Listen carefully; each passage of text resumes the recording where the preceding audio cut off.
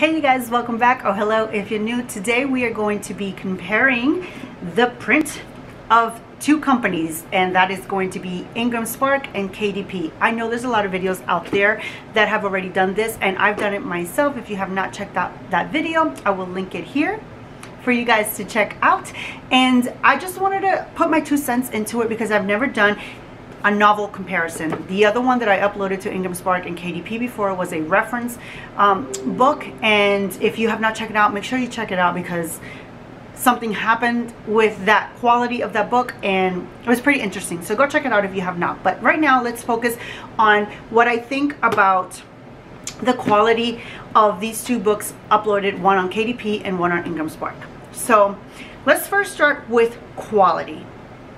So I do the formattings of my books myself, and I uploaded the book to KDP, and this is the way it looks like, and this is the way it looks like with IngramSpark. The first thing that I notice is how much thinner one book is than the other. I don't know if you can tell, but the book is really, this is IngramSpark, and it's really thin compared to the one in KDP. And at first I thought I did something wrong because I'm looking at this and I'm like, what is wrong with it? Did I skip some chapters? Did I delete some chapters by accident? Did the pages get deleted? Did it not upload properly? But to date, I cannot find why the book is so much thinner with IngramSpark than it is with KDP. So if you guys have any idea, if you have uploaded your manuscript with either one of these platforms or with both of the platforms and you have a similar problem, let me know in the comments below why that is. But you know, that's the first thing I notice. The next thing I notice is that the book is darker with IngramSpark. The ink and the color is, like, I guess more vivid than it is with KDP.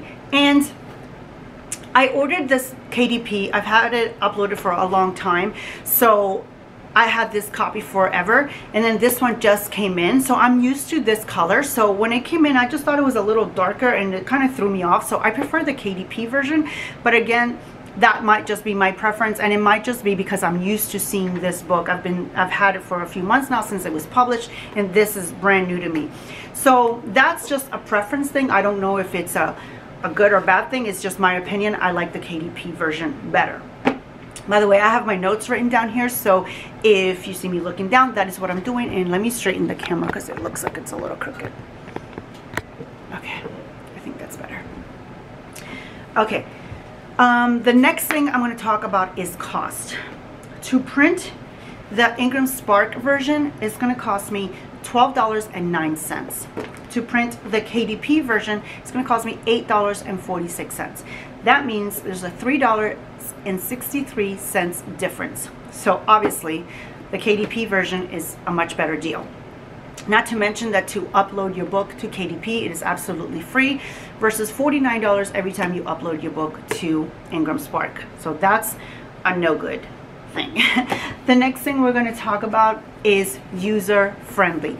I think that IngramSpark's website and just the way that you have to handle your books once they're published going forward, it is not very user friendly. I think KDP is much easier, geared nicely towards indie authors, especially if you're not really like techie like I am. I love KDP. I think they're very easy to work with, and so I prefer KDP versus IngramSpark as far as their website and dealing with any issues that I might have thereafter. So you might be wondering, what's the point of uploading to IngramSpark when KDP is so user-friendly, it's so much cheaper, and the quality is just as good or even better than IngramSpark? There are two reasons why we might want to upload to IngramSpark. One is that you can do pre-orders with IngramSpark for paperback. At the moment of recording this video, KDP does not have that option. You can only do pre-orders on ebook, and that is, you know, having pre-orders is valuable. So I hope that KDP gets on that as soon as possible, because I think that's just something that's missing with them. And I know previously another reason why people were uploading with Ingram is because they don't have hard covers, but now they do. So that's a good thing that they've, you know, progressed and moved on with you know, making things easier and better for us indie authors. And the main reason I think a lot of us are uploading with IngramSpark is because of the expanded distribution portion of it. Even though with KDP they do have an expanded distribution section, it doesn't work for bookstores. For example, there's a section in IngramSpark that allows the seller of a bookstore to return the books or destroy the books if they are not selling in their store, if they no longer want them. Amazon does not currently have that feature, so and bookstores will not order from Amazon. They will only order from a distribution company like IngramSpark. And that is the reason why I uploaded these books to IngramSpark right now, because I just booked my first book signing for 2022 at a local bookstore, and they require that the books be uploaded with a company like IngramSpark. So I know that having books in a bookstore is important and it's fun to walk in a store and see your books, but as an indie author, I sometimes feel like our market is online. Everybody orders from Amazon.